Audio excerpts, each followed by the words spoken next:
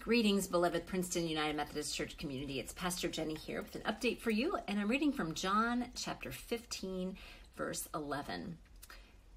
I have said these things to you so that my joy may be in you and that your joy may be complete. This is the word of life. Thanks be to God. You know, Christianity is a religion of joy.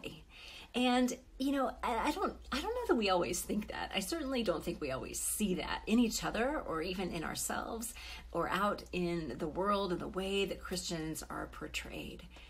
But Jesus, you know, was full of joy. And so we're going to be talking about joy over the next several weeks. And we're going to be talking about it as contagious joy, that joy is never something that's just our own, that is just something that's kind of quiet and still in our hearts. It can be that, but if that's all it is, I don't think the joy is complete, right? I think the joy is meant to spill over. In that song, you know, I've got peace like a river, love like an ocean, joy like a fountain. It comes up and out and flows from us. And so joy, though, is one of those things that I think we need to continue. I know, at least I need to continue to practice it, to explore it, to let myself feel it. I do think that joy, much like love, is a practice, more so than an emotion. It's less an emotion and more a practice, a choice. But also it's something, it's called a fruit of the Spirit. It's one of the fruits of the Spirit. It's one of those things that grows in us as we follow the way of Jesus.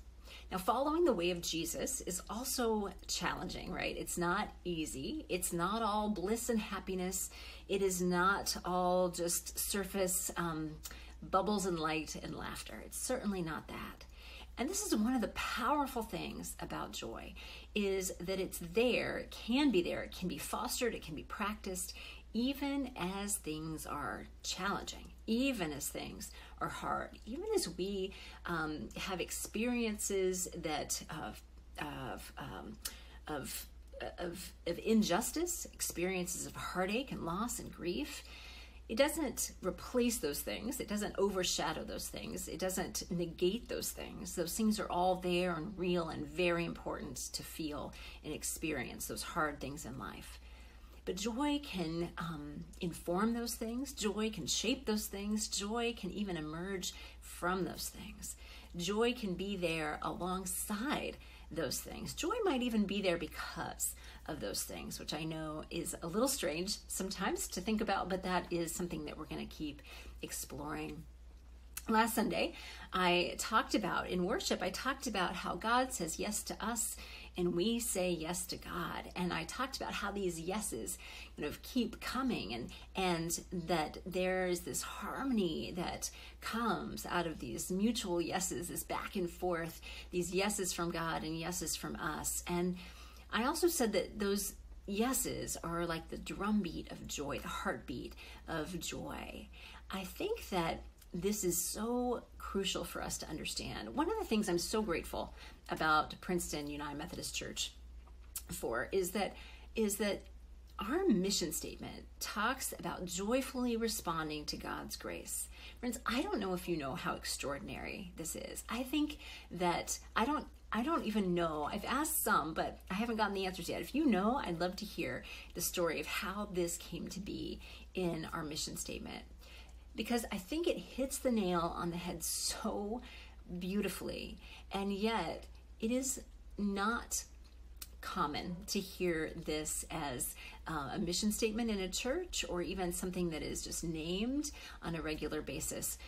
What I mean is that we are very aware of how joy isn't always in our lives. We are aware of this. And so to say that part of our purpose is to joyfully respond to God's grace can feel like pressure. It can feel like, well, that's not how it always is. So how does this work exactly?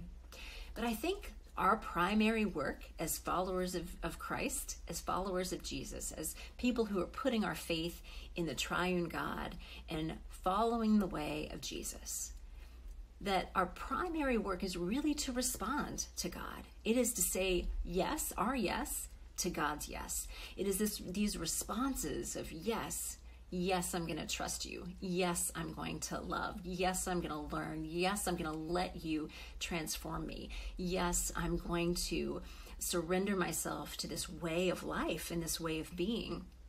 And that includes joy, but it also comes from a joyful place, right? Oh, this joy that God has said yes to me is something joyful, right? It's something that produces joy in us and lets us do this. So I invite you, how do you experience joy? What does it mean to you? How do you identify it in your body or in your spirit, in your mind?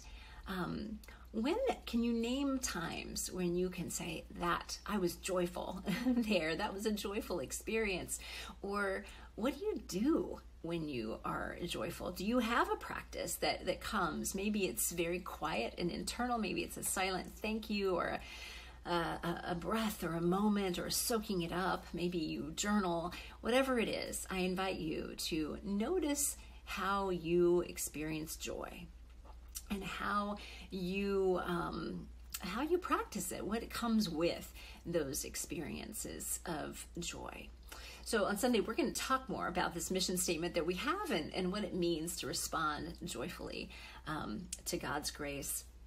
We're also going to celebrate communion together, which is in itself a joyful thing. We're continuing in this Sundays after Pentecost, and we're going to keep talking about contagious joy. It's actually Trinity Sunday. It's the day that we particularly are grateful or think about the idea that we have a triune God, one God in three persons, Father, Son, Holy Spirit.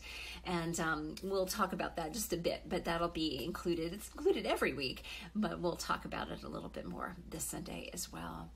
Friends, lots of things going on in the life of our church. This is a busy time in churches and schools and families and communities, and that is true for us as well. But I hope to see you on Sunday, whether it's in person or whether it is joining remotely via our live stream. We love to have you in whatever way you worship. And part of my hope is that this joy and this celebration of Pentecost and God's work in us can be truly contagious. Is there somebody you can invite to share in worship with you in one way or another, in person, online? Maybe you're not even in the same place worshiping together or time, but I invite you to invite someone and let them know the joy that you have as being part of Princeton United Methodist Church. Friends, it is a joy for me to be part of this community, and I am grateful for you. Remember that you are enough because God is enough, and know that it is truly a joy for me to be on this journey with you.